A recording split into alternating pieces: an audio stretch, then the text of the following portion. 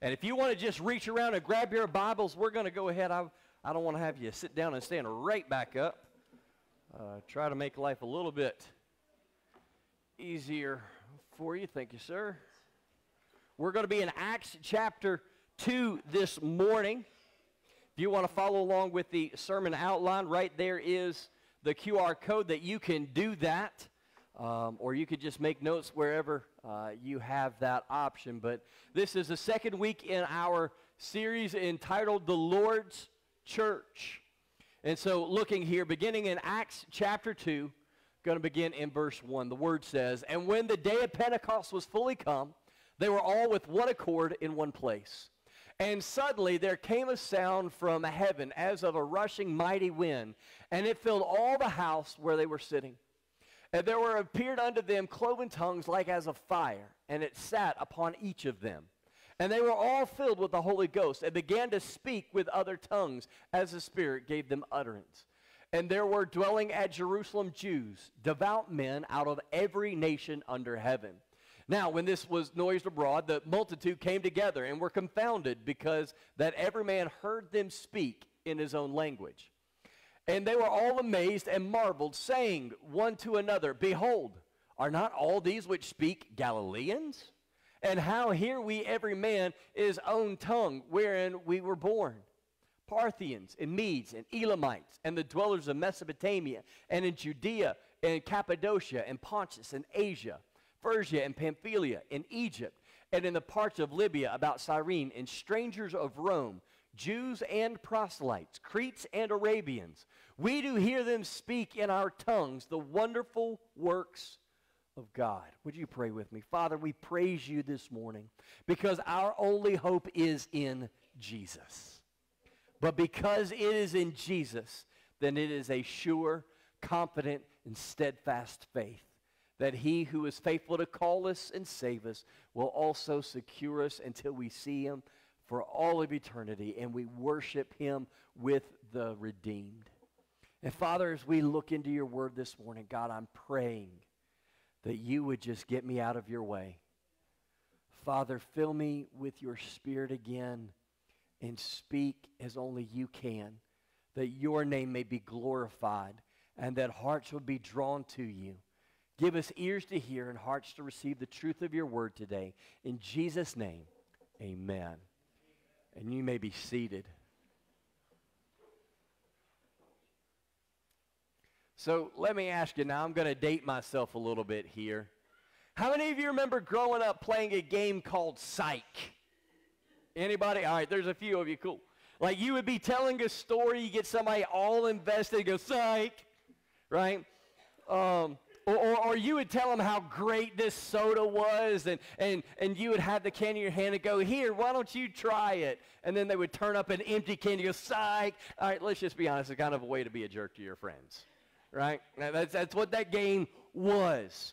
But whether you've ever played that game or not, my guess is everybody here, everybody watching online, you have dealt with disappointments in life, haven't you? You have had moments where you expected life to go one way, and all of a sudden, it went another way. We see this time and time and time again playing out in everyday life, and, you know, we feel let down. We feel frustrated. We often forget that life overpromises but underdelivers. Right? That was, if you go back to the Garden of Eden, that first temptation, right? There was an overpromise by Satan. If you eat this, you're going to be just like God. You're going to know good from evil. But it underdelivered, because the moment they gave into it, guess what?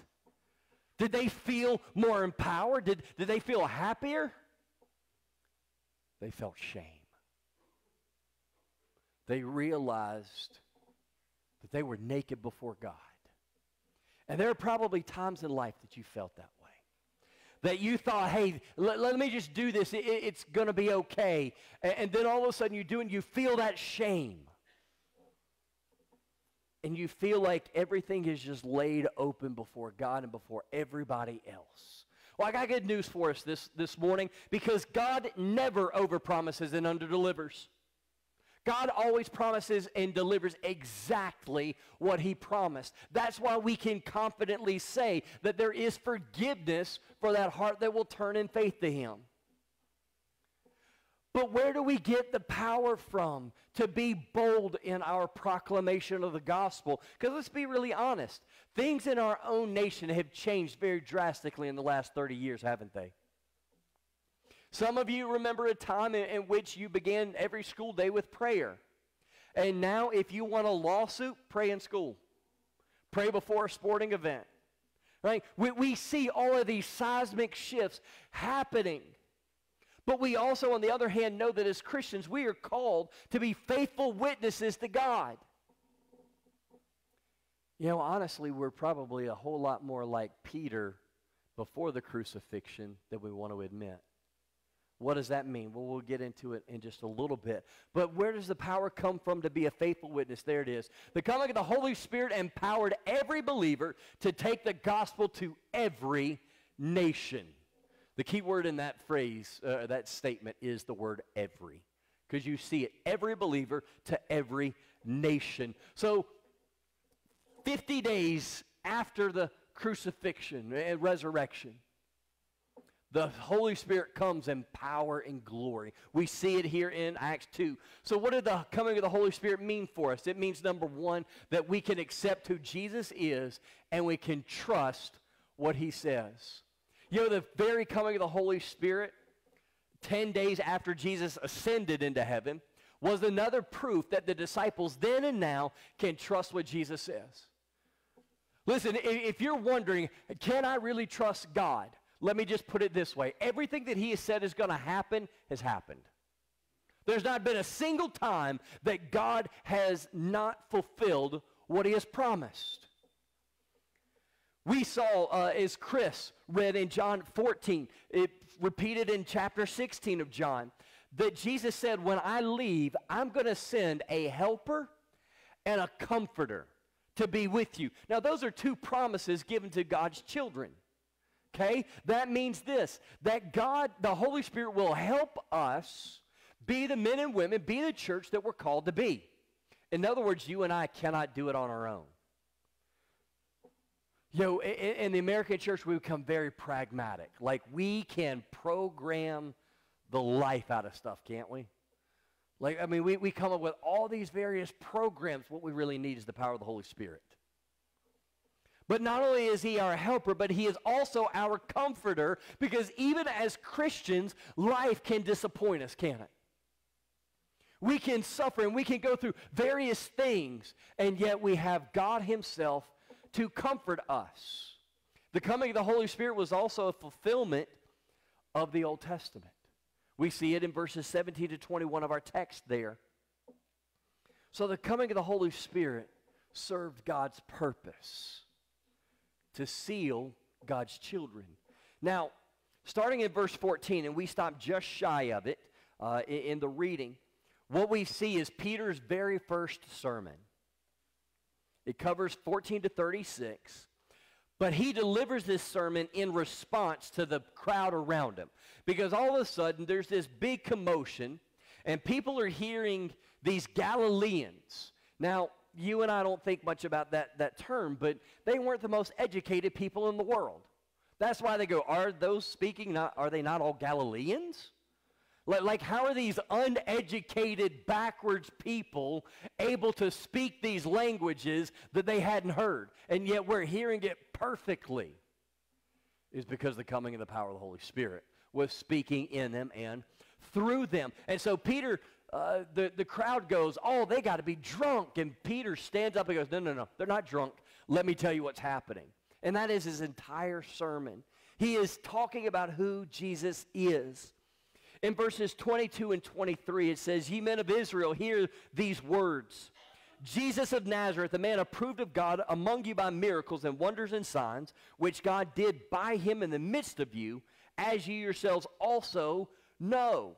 So what we see is Peter saying, giving us two lessons. The first one there in verse 22 is that Jesus is a man.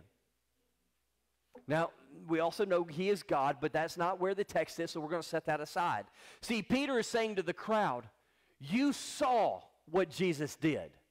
You heard what he taught. This was an audience that would have been familiar with him. Like they would have seen Jesus. They would have heard him speak. And so Peter's just going, listen, you don't have to doubt who he is. You saw him and you heard him for yourself. And Peter goes on to remind us of why Jesus came. You see, Jesus came as a sacrifice for our sin. He came, verse 23 tells us, as part of the predetermined plan of God to satisfy the Father's wrath against our sin.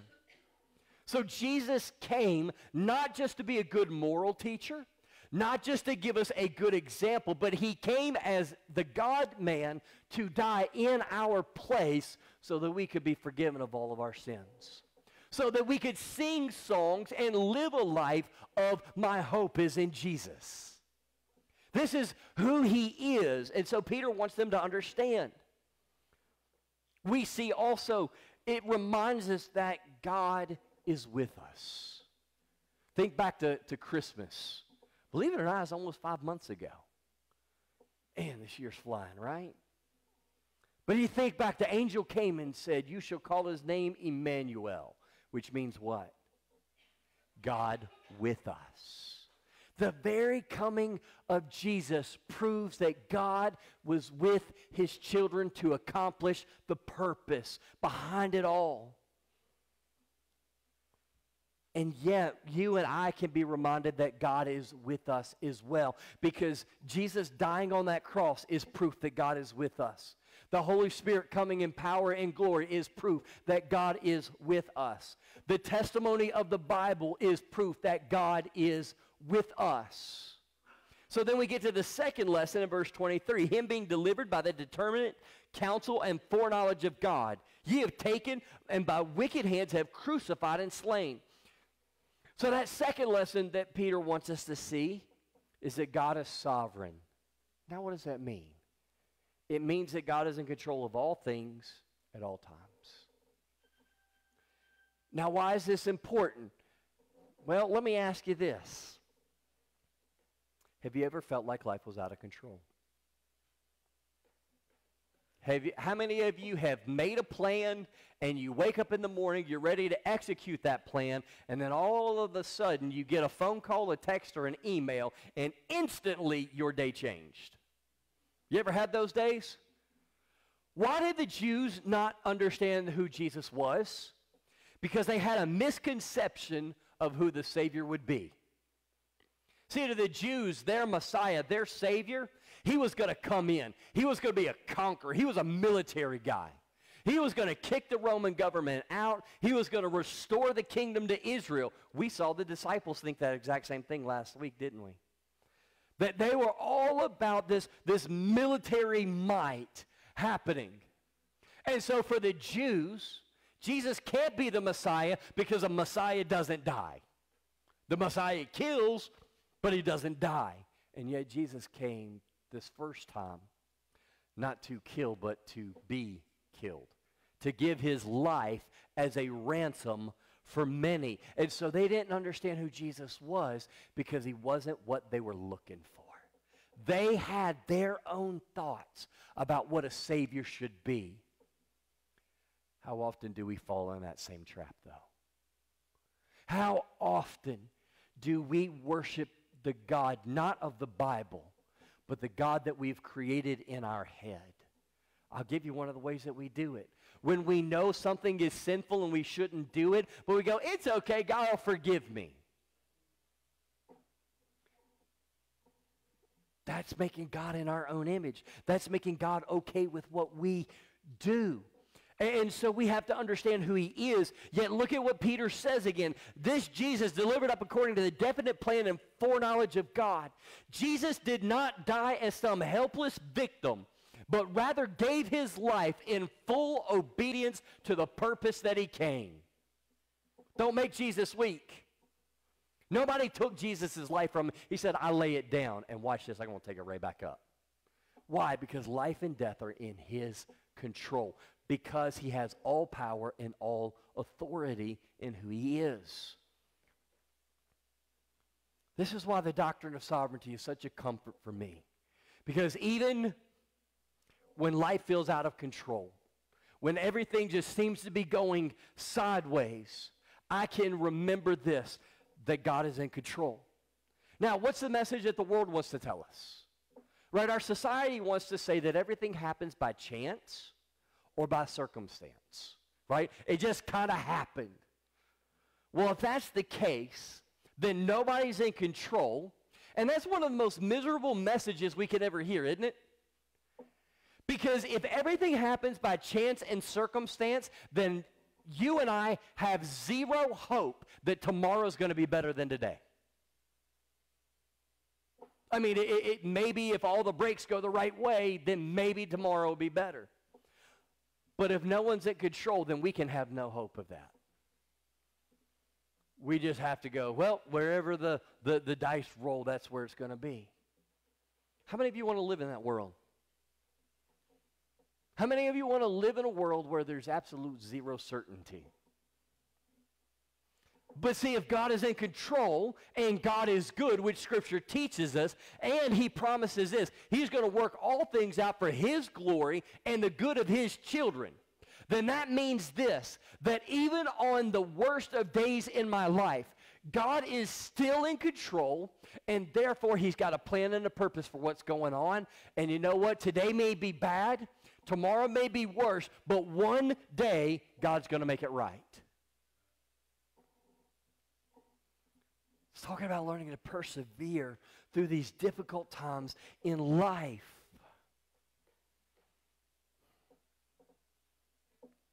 It gives us purpose. Because God being in control doesn't mean I understand everything. You know, most people quote Romans 8:28. We know that all things work together for good to those who love God, to those who are called according to his purpose. You know what that verse doesn't say? It doesn't say all things are good. What the Apostle Paul wrote is all things work together for good. That means this, that God is even in the middle of your pain and your suffering right now. Those days of disappointment, those days when you are watching a loved one slowly pass away, God is still there. That even when your world gets turned upside down and you feel like you're at the beach and just wave after wave is hitting you and knocking you over, it means that God is there. That's what it means for God to be sovereign. Is that there's not a place, there's not a situation that God is not in the middle of working for his glory, even if we don't understand it. Now, what's the result of this message? I mean, this was a message of hope, wasn't it? But what's the result? Well, it's going to be the same result to this sermon and to every other sermon preached for all time. Some are going to receive it, and some are going to be offended by it and reject it. Now, it's the same for you and I when we share the gospel. Some are going to believe, and some are going to reject it. And here's where you and I have to ground ourselves in the hope. The hope in the sharing of the gospel is the promise that God said, I will save some. There's nowhere in the Bible that says God's going to save everybody.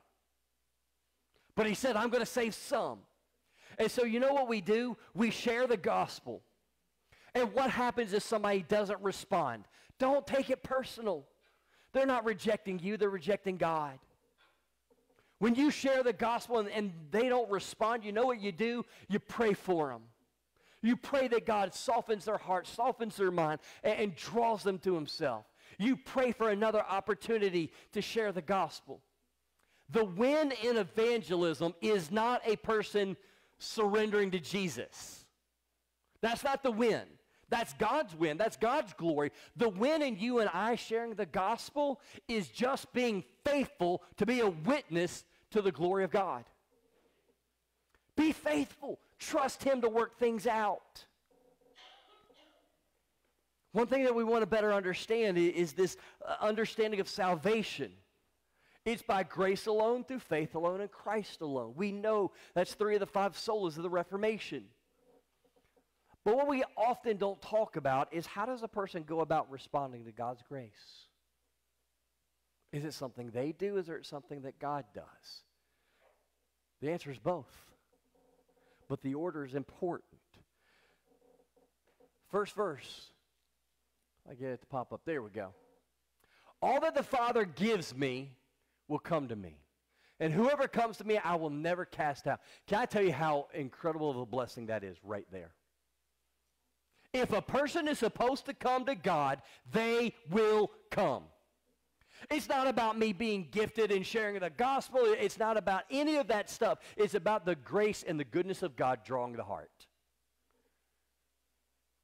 But how can a person come? That's a great question. That should be what our mind's going to. Listen to it. No one can come to the Father no one can come to me unless the Father who sent me draws him. And I will raise him up on the last day. No one can come to me, to Jesus. No one can come to Jesus unless the Father who sent him draws him. The only way we come to Jesus is for God to draw us first. Now, what does that mean? It means for him to open our hearts and our minds to understand that we are sinners who are in need of a Savior. That's God's sovereignty right there. That is God being good and saying, you know how many of us deserve to be saved? Let's just go back there. How many of us deserve God's grace to be saved? The answer, not a single one of us. God would be perfectly just because of who we are by nature and by action to go get out of here. God would have every right to condemn us. This is what makes the cross so incredible, because a holy God who could have abandoned us instead left the glory of heaven to come and redeem us from us. That's the beauty of the gospel, is that God didn't have to love us. He didn't have to save us. He chose to. That's why he says in John 15, you didn't choose me, I chose you. And I appointed you to go and bear fruit that will last. But here's the other side of it. You must respond. You know, the reality in a lot of churches, especially here in the South, is you've heard this message before. You have heard the gospel. You have probably heard it since you were knee-high to a grasshopper. Man, that was my grandma's favorite phrase. I'm not really sure how you can be knee-high to a grasshopper, but that's cool, right? But you've probably heard it. You've got the intellectual knowledge of who Jesus is. If I was to say to you, Jesus is God, you go, yes. Jesus is man. Yes, Jesus is the only way to be saved. Yes, you are a miserable, filthy, rotten sinner who deserves judgment. Yes. But it's never changed your life. You've got the facts, but it's never penetrated here. And it's been up on the screen for a little bit. That's the second part of the Holy Spirit coming. It is to change us. You cannot go with God and stay where you are. If you are the same person now, since you claim to be a Christian, as you were before you became a Christian, you haven't gone anywhere. The Spirit comes to change us. So we're going to do a little Old Testament work here really quickly. In the opening of the chapter, there's something really interesting that happens. There's the presence of fire on their tongues, right? So what does the presence of fire mean biblically? It means the presence of God. All right, let me show you this. All right, it was Moses and the what type of bush? Burning, right? Fire. Okay, when God was leading Israel out of Egypt, he led them by cloud by day and a pillar of what by night? Fire. All right? What inhabited the tabernacle and later the temple? The presence of God. So fire indicates the presence of God. Now watch what happens here. In Acts chapter 2, is that fire inhabiting the physical temple? No, it is now residing in every believer. It's what the text says. So here's the thing. The new temple of God is not a building built by hands, but rather the body of believers known as the church. So if you are here and you have been saved by grace, you possess the Holy Spirit. Every single believer, should a catastrophe happen and this building get leveled, Westlake Baptist Church would still exist because we exist. This is the importance, because it used to be in the Old Testament, come and see what God is doing. But what does Jesus tell us at the end of his ministry? Does he tell us come and see? No. He says, go and tell. Why? I mean, they couldn't have just picked up the whole temple. They did the tabernacle. They couldn't pick up the whole temple and take it place to place. And so the presence of God, the temple of God, is now mobile. Because God is drawing a people, and we're going to talk about this, from every nation under heaven. So on the day of Pentecost, God inhabited his people the same way he used to inhabit a building.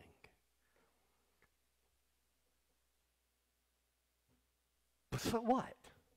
Like, how many of you, if you were to stick out your tongue, I'm not telling you to do that, but how many of you, if you stuck out your tongue, would have fire dancing on your tongue? That'd be kind of weird, right? So how can we know that we have the Holy Spirit live inside of us? How can we know that we are truly a child of God? We know it the same way the people here in Acts 2 knew it, because there was a change in them. Let's talk about Peter for a moment. 53 days before this moment.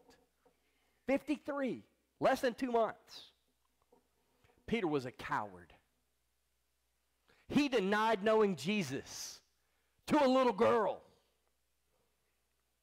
3 times he denied, right? I heard one pastor put it this way: what Judas did for money, Peter did for free. Whew. They both denied Jesus. They both betrayed him. Yet now here is Peter going from a coward just 2 months earlier to now he is a courageous proclaimer of the gospel. How did that happen? It's not because Peter said, hey, wait a minute, I made a mistake. It was because the power of God came into his life and fundamentally changed who he was. Think about him. So Peter denies Jesus. He takes off running. He decides, you know what? It's over. I've messed up too much. He says, I'm going to go back fishing. Fact of the matter, isn't that where Jesus finds them later on after that first resurrection Sunday? They're back fishing. Peter is wallowing around in his own guilt and shame, going, I'm no longer useful to God. And then there's a seaside breakfast that happens, and Jesus lovingly restores Peter, and he basically says, Peter, I'm not done with you yet. I mean, what an incredible message of hope, right? Because I wonder how many people here, how many people watching have ever felt that they have just completely blown it in life? Have completely felt like, you know what? There's no way God can still love me. There's no way God can still use me. I have gone too far this time. Peter was a guy that followed Jesus for 3 years. And he messed up time and time again. Man, Peter was always speaking before he thinks. And just when he thinks it's all over, Jesus gives him 3 words. Feed my sheep. I'm not done. So take this message. This is a great reminder of what Paul said in Philippians 3. Forgetting those things which are behind me, I reach forward to the things that are ahead of me. Some of you this morning, you are a slave to your past. You are holding on to something that happened years and years ago. You can't remember why you went to the kitchen last night, but you can remember exactly what was said to you or done to you 10 years ago. In Jesus' name, lay it down. If we're going to say we're Christian, then we better live Christian. For some of you, you made choices. Maybe you're still making sinful choices right now. And you feel that conviction of the Spirit. But you've resigned yourself to the belief that even if I changed, God wouldn't use me. God wouldn't want me. For you, it's a crisis of belief in the sufficiency of Jesus. I want you to hear this. The same God who died in your place to forgive you, the same God who rose from the dead is the same God who can forgive you, restore you, and use you if you will turn from your sin now. Stop rationalizing it, stop justifying it, and go, God, you're right. I'm sorry, help me. It's time to stop playing with sharks. It's time to stop playing with fire because you're going to get burned. Do not take the presence of God for granted. Peter here, he has been graciously restored. Like, what was there about Peter that God said, oh man, I got to have Peter on my team? Answer, not a single thing. If God wanted to use Judas, he could have used Judas. He could have been done with Peter. You ever think about that? We see the others were changed as well. All of a sudden, they're talking in languages they've never heard. But for you and I, we may not speak in tongues, but there are other ways that the Spirit changes us. Paul talks about it in Galatians chapter 5. It's called the fruit of the Spirit. The first one is love. So let me just, I want you to allow God to do a little heart examination on you right now. From before you were saved to now, do you have a genuine love for God that is growing? Do you have a genuine love for your church family? Do you have a genuine love for the lost? And by the way, before you answer, realize this. Everybody can read what you post on social media. If your thing is, well, you know what, that's just wrong, just get them. Praise God, God didn't get us first. Are we growing in love? Joy is the next one. Do you have joy? I'm not saying are you happy all the time. Life hits us. Life hurts. But do we have this joy that says it doesn't matter if everything goes right today or it all goes wrong? Blessed assurance, Jesus is mine and nobody can take that gift away from me. Do you have that joy? Are you growing in that joy? Peace. Man, do you have a peace that says no matter what happens, God's in control and God is good, it's going to be okay. Patience. Oof. I want you to think patience is perseverance. Are you willing? Well, let me ask it this way. Is there anything that could happen in your life right now that would cause you to say, no, Christianity is not for me, and walk away from Jesus? Will you persevere when your marriage falls apart? Will you still love Jesus if your child dies? If you lose your job? If everything that you've worked for and built your entire life around is suddenly gone, and all you had was Jesus, is Jesus enough?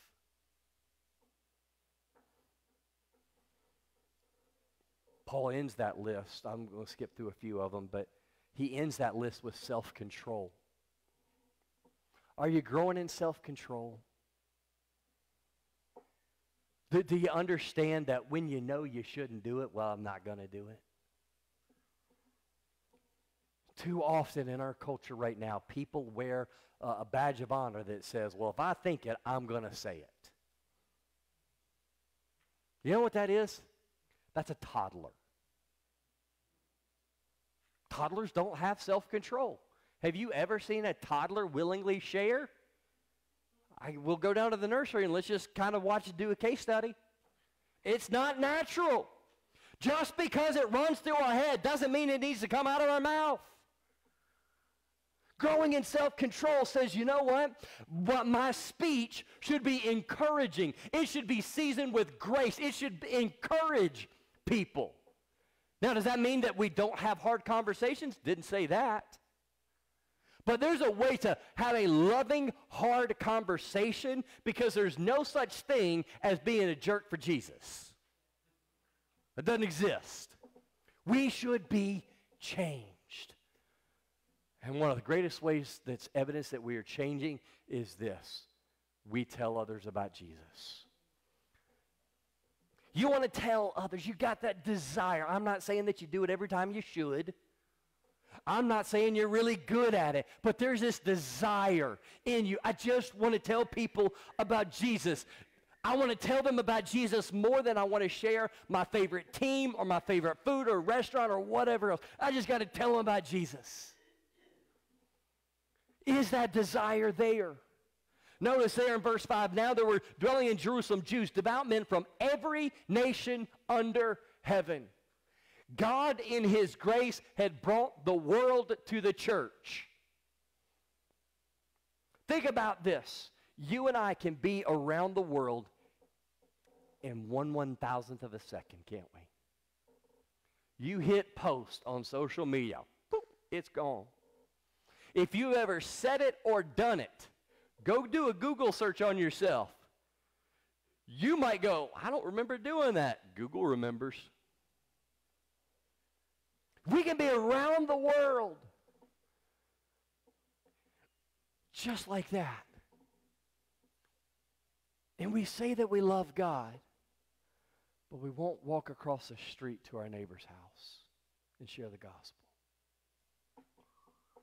We'll tell everybody on social media, hey, I had a great time on my 5th vacation in as many days. Or, man, this is such a great place to eat. But we don't leverage social media to spread the gospel. Now, it's not the most effective way, but it's a way. It's a way to be a witness.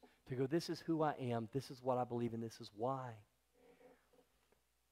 This isn't just a Jewish message. This is a global message. God had gathered people from every nation, and he was allowing them to hear in their language the gospel. You and I have been entrusted with a special message that can change this world in a way that no Supreme Court, president, or Congress could ever do. You and I have the opportunity, educated and uneducated, we have the opportunity to give power and glory to Jesus Christ by sharing the one message that the world needs. The question is, will we? This shows us that God meets us where we are. None of these people went looking for God. They were going to a Jewish festival. They thought they had to do good works to be saved. And God goes, watch this. He turns the world upside down right there in the temple. But what God was doing was gathering the nations to hear the gospel. If you're here and you're a believer, you're watching online, you're a believer, you have the Holy Spirit. The same Spirit that lives inside of me lives inside of you. The Spirit doesn't just rest on pastors or teachers or deacons or some people. He's inside of every one of us. What we need to learn to have is a missional mindset. A missional mindset says everywhere I go, every person I meet is another opportunity to give glory to God by telling them the message of the gospel. Now, some of you, you may not be comfortable in doing it or know how to. Listen, let me help. Let the church help equip you. It can be as simple as starting with somebody that you got a relationship with and just telling them your story. Now, you need a relationship with them, but tell them your story. Share what your life was like, what God has done, and what God is doing. And then trust Him to work the rest of it out. It begins by taking that next step. Being faithful where we are. Whether it's you need to surrender to Jesus this morning, whether it's you need to get baptized because you want to tell the whole world, hey, Jesus Christ has saved me. Whether God is saying you need to become a part of this body to help us become who we're supposed to be. And maybe your next step is, you know what, I just need to repent of a sin right now. I've played with it long enough. God has been gracious and merciful to me, even though He doesn't have to be. So I just want to take care of business right here, right now. Whatever it is, let's take the next step together. Will you stand with me as we're going to pray?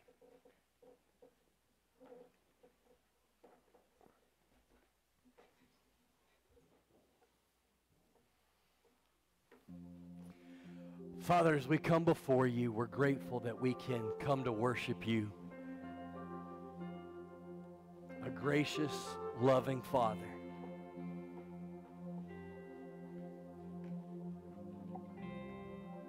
As hard as it is to understand, there's nothing about us that should cause you to love us. Because who we are is rebels. We want to do it our way in our time. But God, we praise you that you are a gracious God, that you have not given up. You continue to pursue us with your overwhelming, amazing grace. Lord, I don't know where everybody stands with you this morning, but you do. God, I believe you're calling people to repent of their sin, to turn and trust in you this morning. I believe that you're calling us to repent of our sin. Even though we're saved, God, there's something in our life that's not pleasing to you. I believe you are calling us to lay it down this morning. To plant our flag and say, I stand in the amazing grace of Jesus. I can do no other. Father, whatever you may be saying, help us to respond to you. Help us to trust you by taking that next step. In Jesus' name we pray. Amen. The altar is going to be open. I'll pray with you.